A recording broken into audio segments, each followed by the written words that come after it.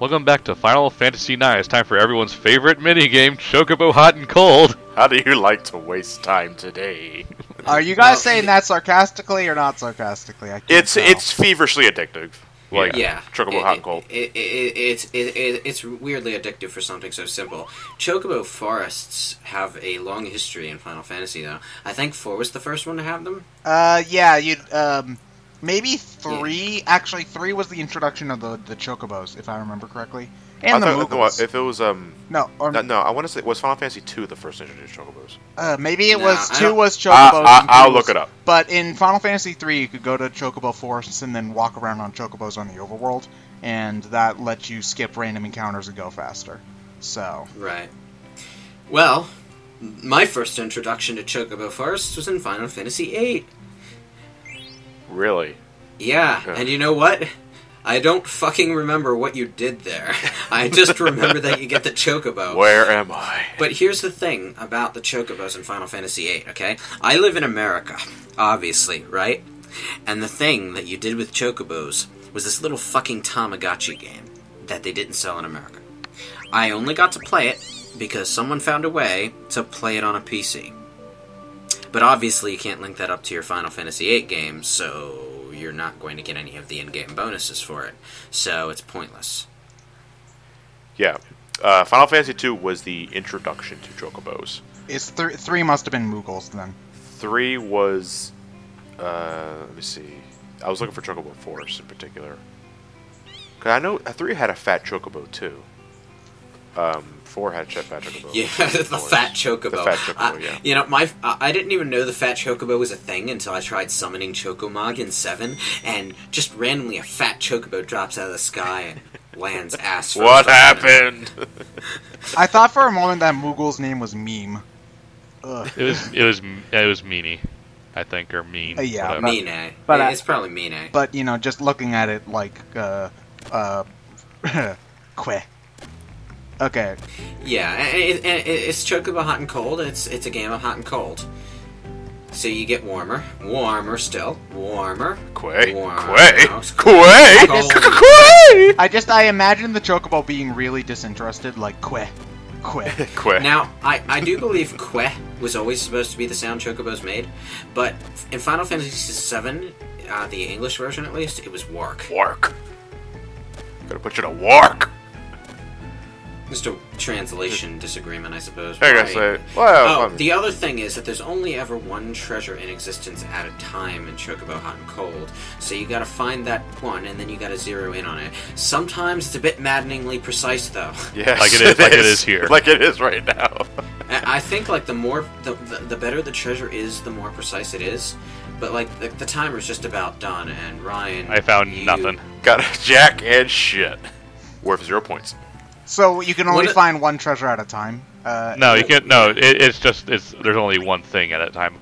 Once you find something, there's another thing that pops up. Okay, yeah. So you can find more than one thing per... Yeah. You can find up to 8 treasures before Meanie gets you to stop. Yeah. Okay, and do you need to buy Gestalt Greens in order to play the No, game?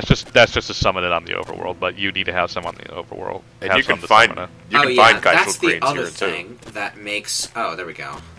That's the other thing that makes the Chocobo in 9 so good, is you can summon it fucking anywhere. Well, anywhere there are Chocobo tracks.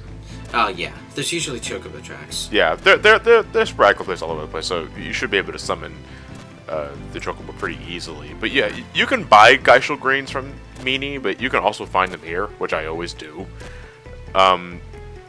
Sometimes, yeah, the two things about Chocobo Hot and Cold for me early game was, one, being really fucking picky with where the treasure is, and 2, because Choco's beak level is so low.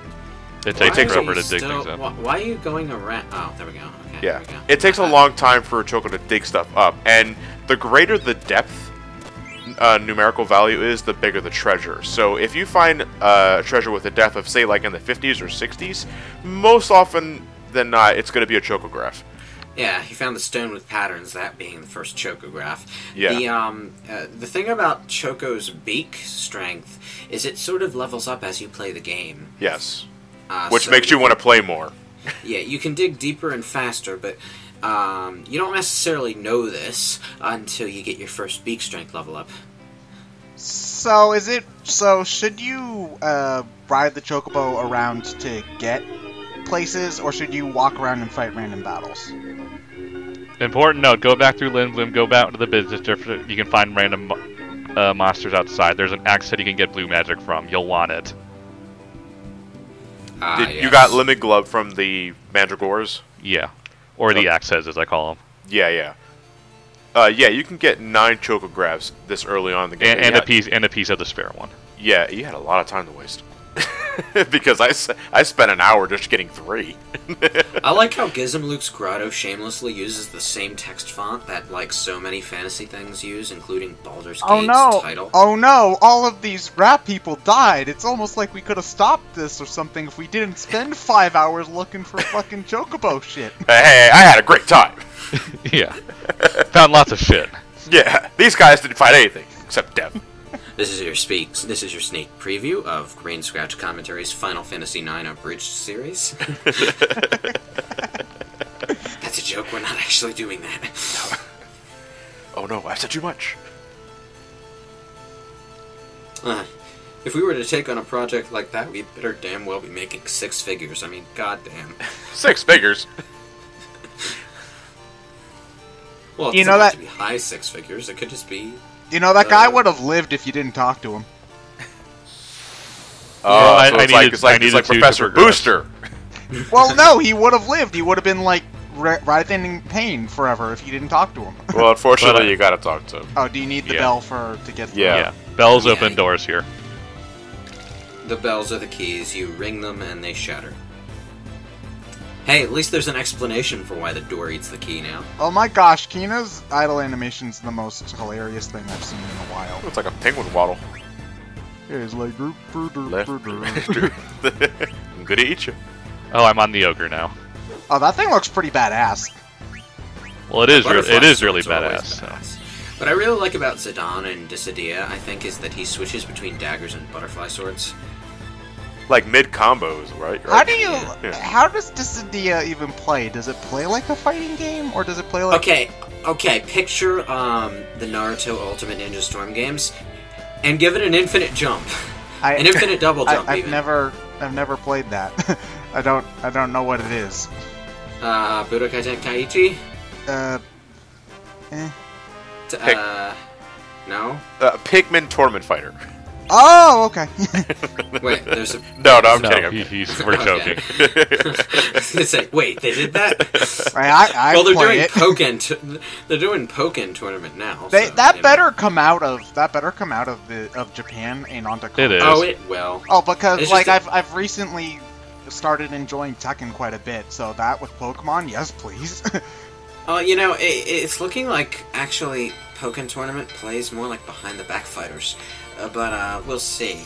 The thing about fighting games in Japan though is Japan actually has popular arcades still. So Yeah. fighting games come out in the arcades first, and then they make the console version. Yeah. In fact, I think that's where Sega makes most of their money in Japan is arcades. Yeah.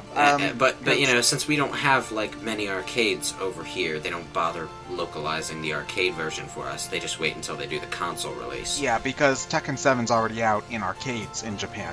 It's just not out on console, apparently. Although it might be out on console by the time this video goes up. Who fucking knows? Yeah, always throw that safety net. Yeah.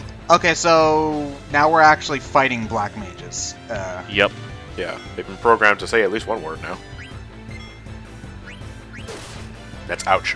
So how? Oh, Tina does decent damage with her The physical. port. Yeah. Is it me or is her accuracy pretty shit though? Well, if not accuracy, her damage seems to wildly fluctuate. Well, she did more damage than Freya did with. Yeah, but Yeah, at but times she'll also do a lot less. I think there actually is a random element in Kina's damage output.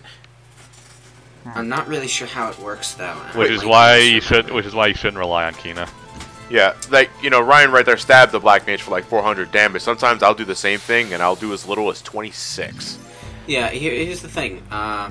Kina is pretty much custom tailored to be an unreliable character because A lot of JRPGs have joke characters that are completely and utterly fucking useless. Chrono Cross has one. Chrono Cross also God. has like 50 characters, though. Yeah, Chrono Cross has... Oh yeah, you're right. See, right there, I just did 72. I wasn't finished. Chrono Cross has one, and it's one of the 3 characters that you have to recruit to begin one of the very earliest plot missions. So God help you if you pick that character. But so...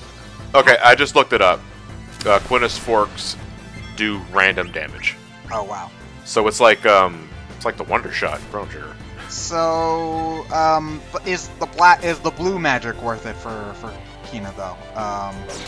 Depends on what you want to do. Specific spells are very worth it. Kina, of course, like all blue mages, has Mighty Guard, which And as well as MP Hammer. Yes. Oh yeah. Which you can get pretty early on. MP Hammer is like the only way to damage an enemy MP in the game, I think. And there are some bosses you can totally destroy with it. You can get MP Hammer as soon as Burmecia, I believe. I believe so. I believe one of the enemies in Burmecia does. Yeah, I think the thieves, I think, have it. And good luck with that because they steal names. That just goes back to the same problem that blue mages have in general. Is you really need to know not just that the ability is there and what it can be used for, but also what to use it on. Yeah, and the strategy guy is telling me to go play online. Oh man, play online. What a joke. So I'm guessing that Kina's not a character you guys use very much then. No. Again, it depends on what I want to do. Like, do I want to be a cheap ass and grind Grand Dragons Disc 1? Then yeah, I'm using Kina. But most often, no, I'm not using her. Kina also has Frog Drop, which Ryan already learned. And Frog Drop is, I believe, Kina's equivalent of Thievery and Dragon's Quest, which means the more frogs you catch, the more damage hold on. it does. They named an attack Dragon's Quest? Dragon Crest. Oh, Dragon's Crest. Crest. Oh.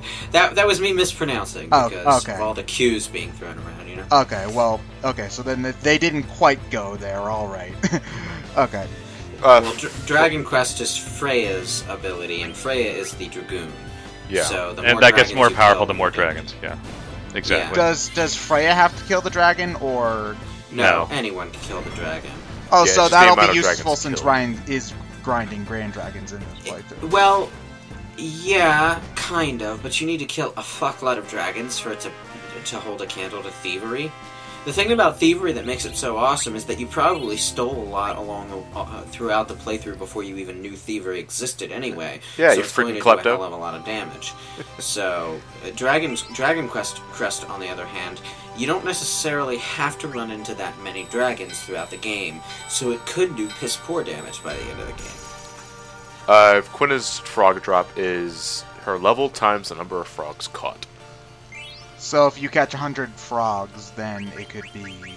If it was 100, if Ryan caught 100 frogs at this point in time, which you need a lot of fucking time to do so, it would do 1,600 damage because she's at level 16. And that's a lot. You know, that's actually... At this point in time, yeah. Yeah, if you want to literally wait that long to catch 100 frogs, go right ahead, but... Oh, do they regrow on a timer? Yes. Okay.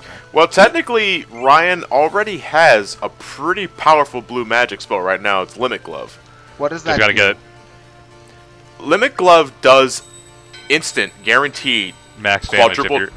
Yeah, it does max damage if Quina's HP is in critical levels. Specifically, 1 HP.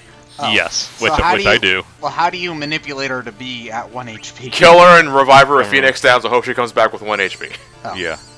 Because Yeah. you revive anywhere from 1 to 9. Yes. Oh, okay. So, can you see how you can grind Grand Dragons as early as this one? Yeah. Well, if you're lucky and they don't hit her. Mm-hmm. Yeah. There's gonna be plenty of saves coming. Yeah, there have always been tricks to get your HP at exactly the right number that you need for a special ability. Oh wait, you just I looted pilfered them. his body. Yep. What happens if you give a silent prayer? You can check him again and get more stuff done. Yeah, give him a silent prayer and then take a shit. Yeah. Oh Or God! if you like me, please I just take a forgive- shit. Oh, He's not gonna need it. oh Lord, please forgive me for being a massive douche right now. All right, what's in this pocket? Oh, candy, sweet. Oh.